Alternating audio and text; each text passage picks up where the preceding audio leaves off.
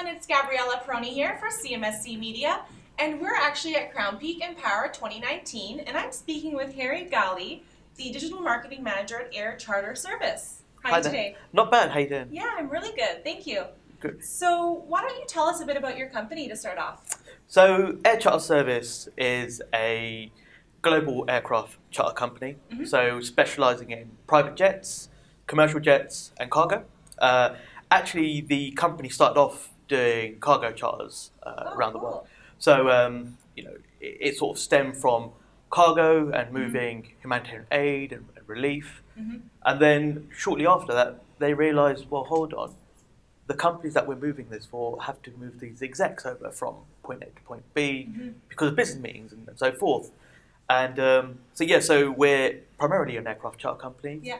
We have 24 offices, actually now 25 offices globally across the world. So everything from LA to Sydney and all the major cities in the world. And we have about 500 staff across the world and turning over in the approximate range of about $700 million. Awesome. That's great. And what do you see as the most challenging digital experiences to come, would you say, in the market?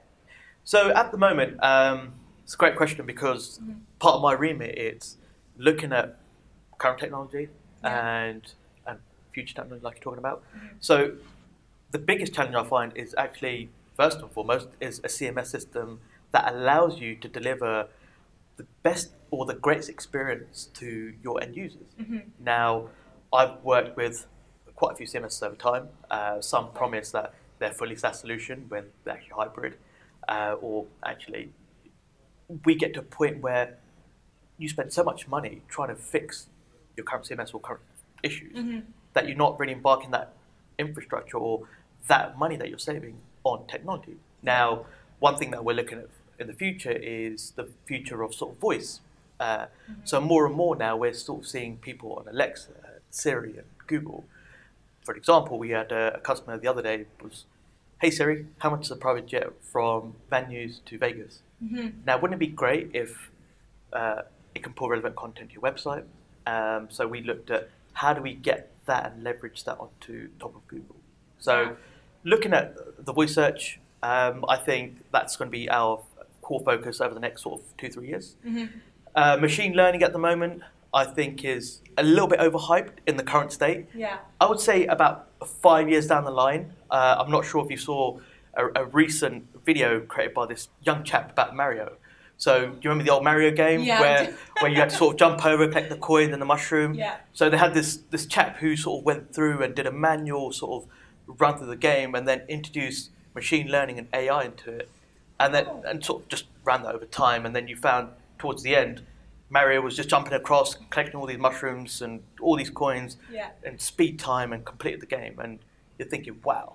Now, for a customer, when they get to the point where they feel comfortable on that, in that perspective, like I was watching that, I think that's sort of 5 years down the line. At the moment, I think we're still a bit early, and I think customers and people just feel like it's maybe too much information, and am I GDPR compliant, and have I got consent? So I think AI machine learning in about 5 years will be the step. Yeah, those are some great points. It's just kind of like ease them into it, right? Yeah, I think customers have to feel comfortable when they're talking to you as a company or using your service online or an app, or then a word of mouth, for example. They need to be sort of engaged and comfortable. Yeah, definitely agree. And speaking of that, how much is privacy and governance part of your customer experience, would you say? And how does that fit in? Oh, massively. So, especially in the industry that we're in. So, if you're talking to high work net individuals, you're talking about VIP clients, governments. So, they talk about digital trust. So, when they're using your services, whether it be the app, whether it be talking to salespeople, us guys, when you hold that much information on these high network individuals or these type of companies or these type of people, you need to make sure that they feel trusted, that it's handled correctly, that you've got the necessary process in place, where they at the click of a finger say, I want to know what you have on me. Well, we've taken enough steps. I think GDPR came in with a wrecking ball and started saying, get everything done now. And we got to a point where we're like, well, we better start listening.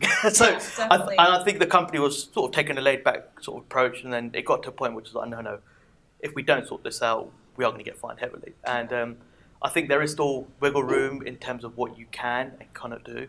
So I think we're still trying to find the boundaries, and whether that's through our head of data team, whether that's speaking to the ICO directly. So it plays a massive part, and I think it'll be a continual sort of evolution over the next sort of 5-10 years. Yeah, it'll be a continued journey for sure. Definitely. Yeah. Awesome. Thanks, Harry. That's all I have for you.